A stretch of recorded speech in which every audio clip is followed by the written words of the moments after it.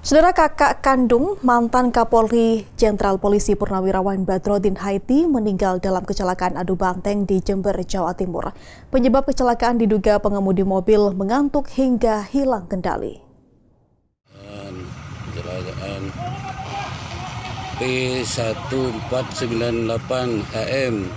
Kecelakaan adu banteng antara mobil dengan truk tronton ini terjadi di Jalan Raya Pecoro, Kecamatan Rambipuji, Kabupaten Jember pada Rabu siang. Kerasnya benturan membuat bodi depan mobil rusak parah dan mengeluarkan kepulan asap di bagian mesin, sedangkan bodi depan truk rusak ringan.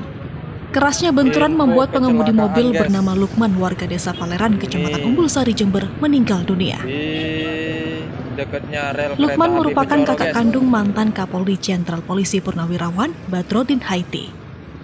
Lukman diduga mengantuk saat mengemudi hingga hilang kendali.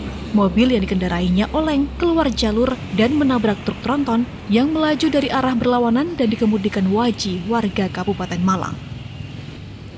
Kendaraan Avanza bergerak dari arah timur ke barat.